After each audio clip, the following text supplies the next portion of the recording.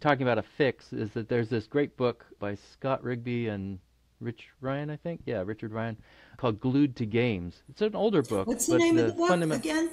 Glued to Games. Richard Ryan was one of the co-founders of self-determination theory, and Scott Rigby was somebody who kind of was in that generation of people who grew up playing games. He played a lot of video games, but he basically did a bunch of research to really clarify that that the video game context is one where if you support the needs for autonomy, competence, and relatedness, those are the central, primary human Hopefully needs all that parents self-determination theory do. puts up.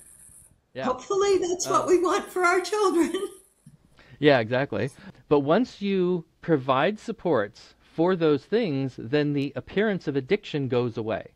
And so this is, the basis of what I was just saying is that when you recognize that the primary human needs, these are psychological needs that are just as important as air, water, food, sleep, and shelter, is when you support those needs, then addiction's not a thing, because what the fix was, and if you think about games or social media in particular, nobody there is telling you what to do.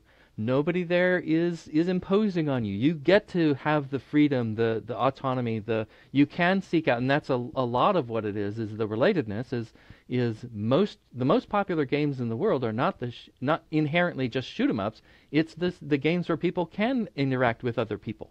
And so relatedness is key to how the most popular games work. And then the whole point of designing a game is to enhance competence. Now, it may be a narrow form of competence because you're pushing buttons.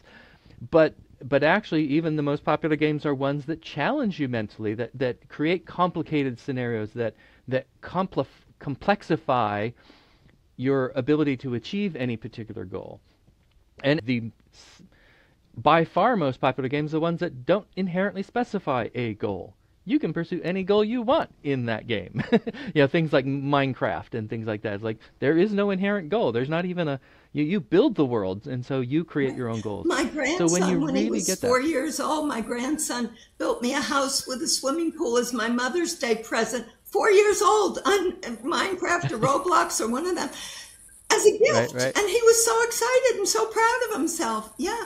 There's so many positive things with social media and gaming that I'm really concerned with people that are trying to totally make it the boogeyman, the bad guy, Right. Let's get rid of no.